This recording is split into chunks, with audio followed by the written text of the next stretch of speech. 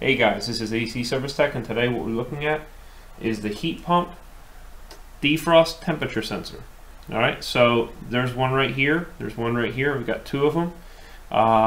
This is actually mounted on the outdoor fins, and it's used in combination with a timer, alright, for cumulative heat pump runtime.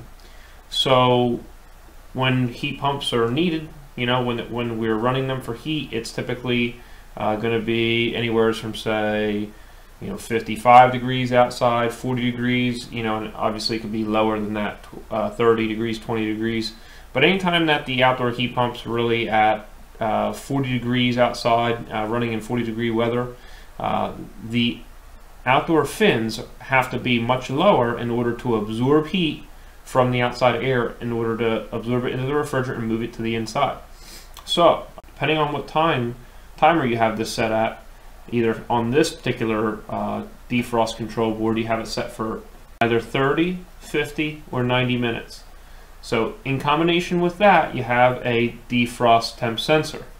So what we're going to do is we're going to go over the actual operation of this, because basically when this is open for this particular defrost sensor, when this is open, that means that the outdoor fins are melted. When it's closed, that means that the outdoor fins are frozen. So if you're suspecting that this is a problem, then you really need to take a look at the actual sensor itself. So this sensor right here is a Sensata, whatever way you want to say it, clicks on heat pump defrost sensor. Alright, the model number is 3NT01L, and L means it opens on rise. So this is not a high resistance to low resistance sensor. This is either an open or closed sensor. Single pole, single throw.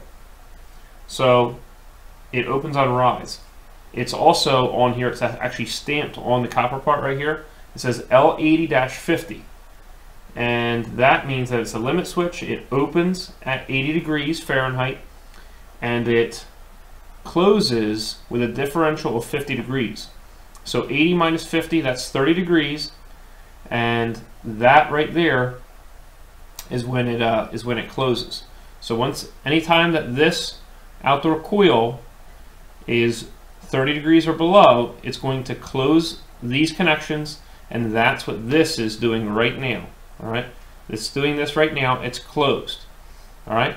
But you might be asking yourself, why is it closed when the temperature in the room right now is actually 48.7 degrees? So it's a little cold right now. We're out in the garage, but it's not open. It's closed. You got to remember, it ended up closing at 30 degrees.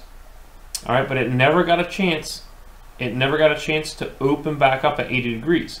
So this sensor right here will not open until it gets to 80 degrees. So we're going to go ahead and check that real quick. Alright, as you can see, it's 47 degrees roughly where we're at, and we have a closed electrical circuit on that sensor right there. Now I'm going to heat it up with a heat gun, and then it's going to go ahead and open up. So here we go.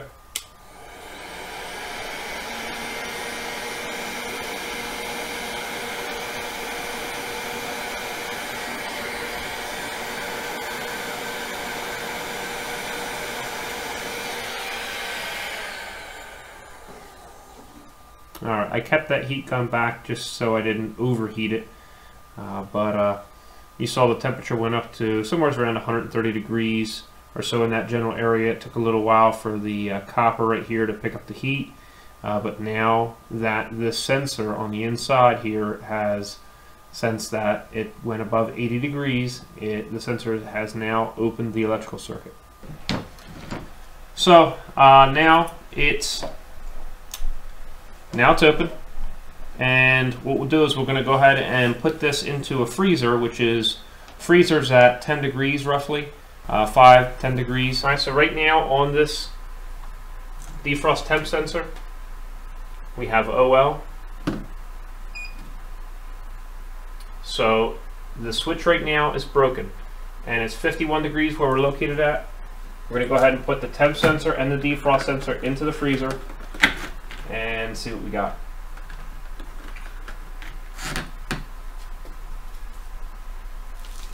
So you have your temperature dropping, and we're going to see how long it's going to take. It's about 5 degrees, 5 to 10 degrees inside. We're going to see how long it's going to take and see if the sensor is going to close. It should close on a temperature differential of 50. All right. It opened at 80 degrees and it's going to close when it's 80 minus 50, which is 30 degrees. Of course, it's going to take a little time for the copper on the end of that defrost sensor to absorb the actual temperature within the box. All right, so there it went. It clicked over. Remember that we were just putting a heat gun on this just a few minutes ago. So it is now closed. It's 4.2 degrees inside this chest freezer, and that's that operation. It had to drop 50 degrees on that temp sensor. So, all right, and this is how it unclips, just like that. So you see all that copper that's on there. This is where it's stamped. All right, that's where we're getting those numbers from. All right, and right here on the defrost board,